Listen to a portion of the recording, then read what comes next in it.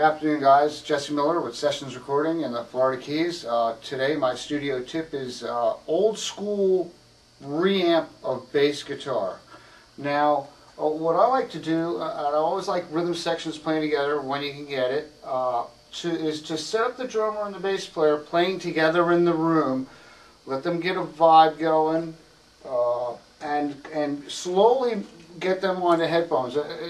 Initial start, they're both playing live. Bass player in the amp, drummer at the drum set. Get them on the earphones. I use the extreme isolation headphones. They're not high fidelity, but for isolation, particularly in the rhythm section, they work really well. Extreme isolation. Get them on the phones. Get them happy. Got a DI on the bass, by the way, from the get-go.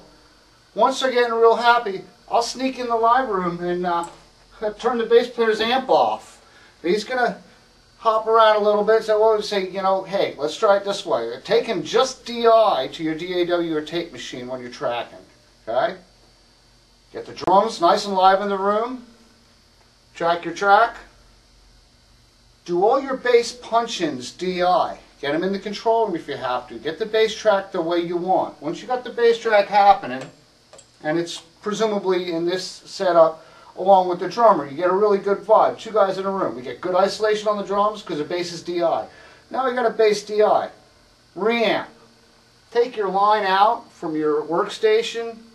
If you're using a native system and you limit it on outputs, you can use the solo button and just come directly out of the PC at line level and use a box like this if you can. This is a studio reamper. It takes line level and converts it to what will load the input of the amplifier better.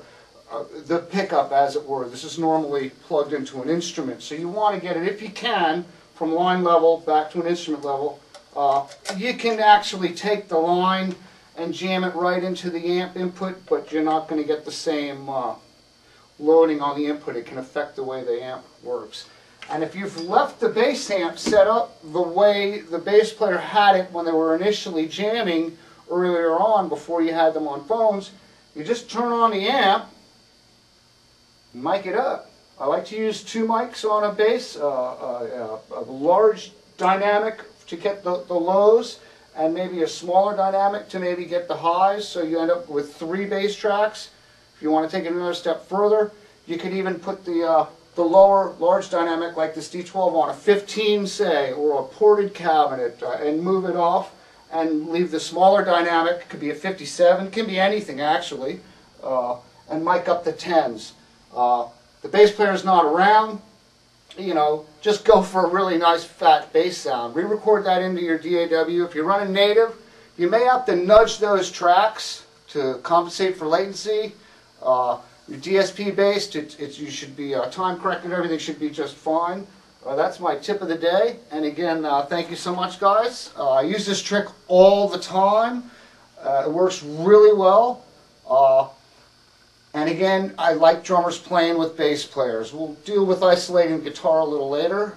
Sometimes you do, sometimes you don't. But to me, it's very important to have the bass cabinet not in the drum kit. And you can always, of course, isolate the cabinet. But, there's a real nice trick. So you get DI signal, play back through the DAW, into the bass amp, re-record 2 or 1 tracks, line them up if necessary, and you've got a little extra flavor for mixing. Again, thank you guys, Tommy, Scott, Chris, Frank, and all the submitters, all you out there. This is part of my place, and we'll carry on. Thank you very much. Bye.